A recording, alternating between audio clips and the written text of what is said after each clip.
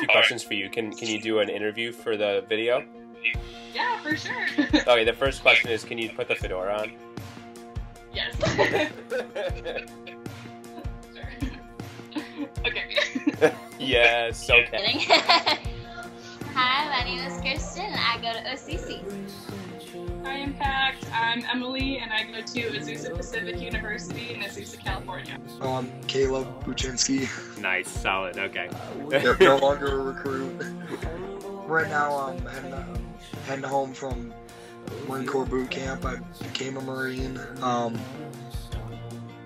Going home for my 10 days of leave and coming to church. It's going to be relaxing, kind of healing up. And then I'll be going back to training, learning some G.I. Joe stuff. Favorite part of Impact? Probably the mission trips. Just being able to prepare with a group of people that are committed and dedicated to these groups, and then getting away from technology and the comforts of home, and really just expanding our boundaries together and learning about God more. What's your favorite part of Crossroads? Favorite part of Crossroads?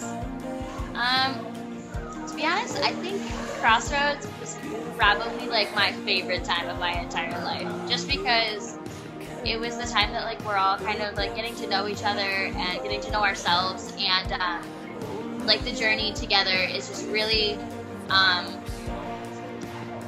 very unique, but it's also very stretching in the sense that we all get to find who we are in Christ and who we are in the people around us that are also finding themselves in Christ.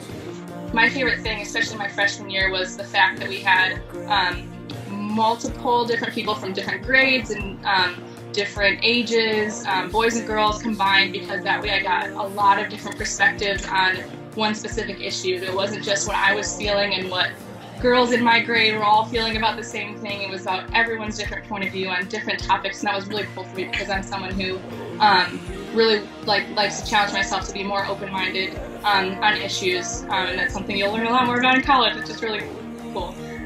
So definitely get really plugged into CL2 once you're in Impact, because you'll get a lot out of everyone's perspectives and everyone's stories. Good. It's more than just a social event, and it's a place where you can really learn about God and just in a way that's not the typical Sunday school nuns smacking you with a ruler kind of way. I felt like it was very open and inviting, got you thinking about what you were reading, and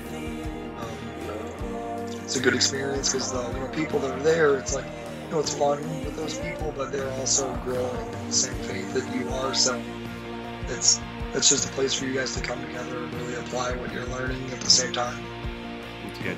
One thing is that everybody there is very friendly, and don't be afraid to talk to people. People warm up quickly. I was very shy. That's one thing I kind of regret. I warmed up very slowly, but that was just me. But if I warmed up to the group faster, that would have been nice, because there's a lot of support, and don't be afraid to ask questions, because asking questions is a great way to connect. Continually talk to new people and expand your comfort zones, because when you get there, you're instantly going to want to gravitate towards your friends, gravitate towards the leaders that you're already used to. But I say jump out there and talk to people that you normally don't talk to, play games if you normally don't play games, involve yourself, and answer questions when you normally don't talk or speak up. Beliefs, but definitely be open to challenging your faith, because that's when all the growth really starts to happen, when you can look at something that you learned critically and say, okay, this was taught to me in 4th or 5th grade, and everyone says it's true, everyone believes it, but why is it true, and why do I believe it, and what kind of an application does this have to my life, and how can I use it in my life, and tell people that I believe that. Relaxed and think like, oh, I'm all good with this. It's like, no, like keep reading, keep, staying in fellowship with, your friends there. And it's,